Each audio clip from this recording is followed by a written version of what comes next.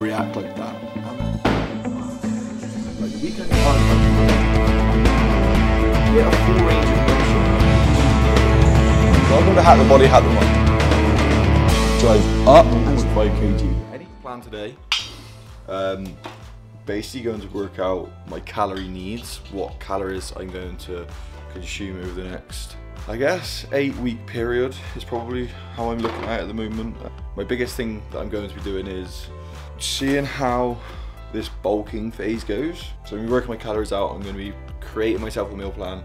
It's pretty much going to be exactly the same things every day, apart from I may change a couple of evening meals around. The majority of things we're going to be doing is purely seeing how we get on, see what adherence is like, sticking to calorie needs, weighing food and things like that. It's something I've never properly done. I've done it bits and bobs, and I've asked loads of clients to do it, and it's something that I think is really, really good if you can get into the habit of doing it, and something which, if you can do it, is like, you're probably your best shout at whether your goal is losing weight or gaining muscle, whatever it is. So yeah, over the next 8 weeks, I'm going to do probably 2 videos a week is the plan, but we'll see what the workload's like. And so today, you're basically going to see my meal prep. You're going to see what I'm actually going to be cooking, what I'm making, and then I'll put a video up hopefully the next couple of days and we'll go from there. But yeah, first things first.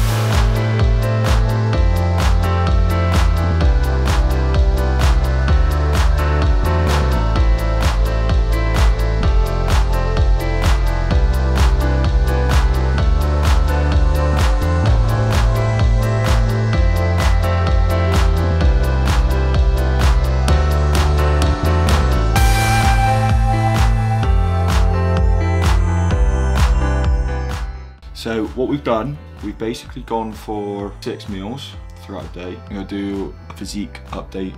I'm not a bodybuilder, so my posing will be dreadful, but I'm going to do that anyway. And then take my measurements. I'm going to start with my weight tomorrow morning, but I'm going to take all my measurements and stuff today. Yeah, it's quite exciting, to be honest with you, because I've never really been this dedicated to what I'm doing. With my own physique and stuff like that. Basically 3,060 calories a day. I give myself like a 200-250 calorie window, which I can use things like oils to cook in, sauces and things like that. That would make up the extra calories that I need. I prefer having a higher fat kind of diet when I'm trying to put on weight, when I'm trying to gain muscle. I feel stronger when my fat content's higher. I always preferred eating higher fat, and I find that higher fat, because I'm trying to bulk, it's just easier to consume. So it's just so easy to consume. Plus I love peanut butter, so I'm never gonna not take that. So the next video, you will see me doing my pose down.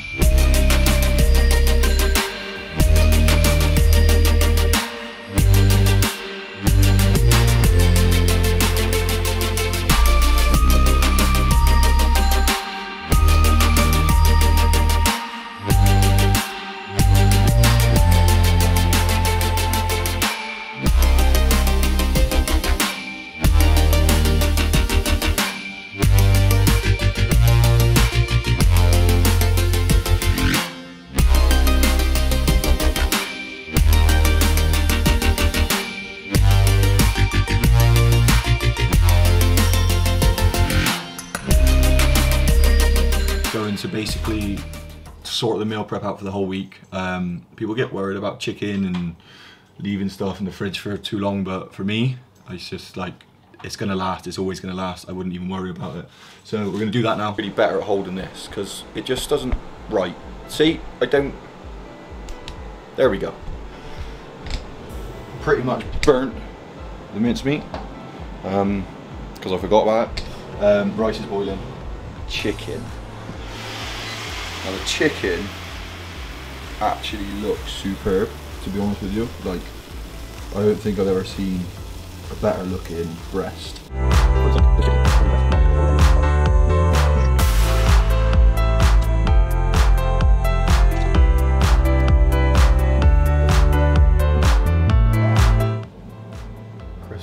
outside, lovely in the middle. So I'm gonna do my first weigh-in this morning, see what I actually am.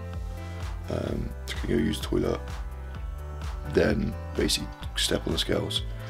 I didn't eat too much yesterday, so I don't think I'll be that heavy. I think I'll be probably one of the lightest I've been for a while. But then we'll see what happens over the next course of the week, and we'll work out my average for this week. And we'll kind of take my weight as that average and then see where we can build from there. In meal one, which is my overnight oats, I think it's 80 grams of oats. 80 grams of oats, 25 grams of protein powder, 9 grams of flax seeds, 30 grams of peanut butter, 250 ml of almond milk, and 70 grams of frozen berries. 671 calories, 62 grams of carbs, 39.2 grams of protein, and 29.7 grams of fat. 20 to 10, I have a client at 10, so I just done a client, come back. We have 3 scrambled eggs, half a bagel, spinach, and chorizo. The reason I do the chorizo is purely to make the spinach taste better. Yeah, this is meal 2. So I thought I'd show through the podcast setup. And it is quite funny, actually, when you look at it from here. Those things are just yoga mats. That's a blue yoga mat there. We basically don't have a location we can podcast at the moment, so we're trying to make do. We're in a yoga studio right now, and it's really, really echoey. So because it's echoey, that's why I have the yoga mats around. I have as much foam padding as I can around the mics. Literally, my voice travels like fuck in this room. You'll probably hear it on here. It's probably echoey as anything. So I've got to try and get rid of that echo in post-production when I kind of go through and edit the sound of it all, and that's the hard bit. So the first thing I got to make sure I do is record at the right level. If you record a little bit more quiet than you normally would, it seems to do better, because then I can always turn it up on here, like in production. You can't ever turn it down, so it's better to record quiet and then bump everything up, but it's still kind of just hit and miss at the moment until we can get some proper headphones, until we can get in a room which is literally not made of wood. It's literally the worst thing you could be. Flat walls, wood, that is why we have the yoga mats around. But yeah, so hopefully this next podcast won't be too bad. We're talking about how to break 3 plateaus, so hopefully you can check that out go to like Real Coaching Radio on Spotify, iTunes, all of them. I'll put a link in the description to all of those.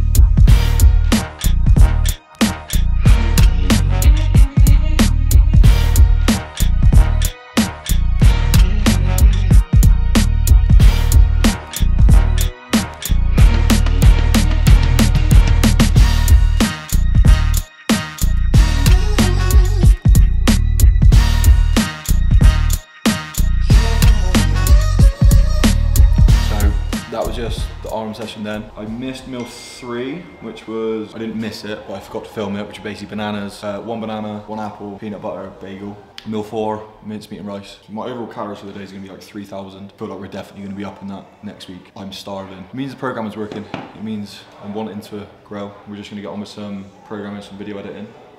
We will see you on meal 5. I'm gonna see how this week goes. I'm gonna kind of run this week as it says, as I've said I'm going to, and then if for any reason I don't enjoy it, if for any reason I haven't gained any weight, then I've calculated my macros wrong, which is possible because putting in the amount of movement I do throughout a day, like it changes. So we're gonna see kind of what happens over this week. I think I'd have calculated them correctly. We'll see. Hopefully things will be where we want them to be. I was 87.1 this morning.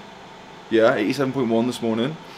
So I'm hoping by Friday morning, if I'm moving in the right direction, if I'm moving up, then I'll be happy. See where I fluctuate, take an average of this week and then see what happens next week. It's hard to kind of grasp off 1 week what's happening. So 2 weeks, I'm basically gonna run this same diet for then, just to see what happens. And if there's nothing happening in the 2 week period, then we can look at bumping my calories up a little bit more. I mean, we'll see how I feel after these meals, but so far, I'm pretty starving. I don't think, for people wondering, I don't think that you have an exact calorie amount. I think my calorie amount is 3,060. I don't think that if I eat 3,059, like, oh, well that's it, I'm not gonna gain weight. Anything I've read suggests around a 200 calorie buffer. So basically you can fall within a 200 calorie window. And that's around your maintenance, and same thing for trying to gain weight and lose weight. The amount of things that kind of we have to take into consideration for our calories outside of this equation. So you have the calories in, which is what I'm about to eat now. The calories out equation, i.e. like the thermic effect of food, like my NEAT, kind of my training, and just, I guess, get day-to-day life, my BMR as well. All of these things that we have to take into consideration when looking at calories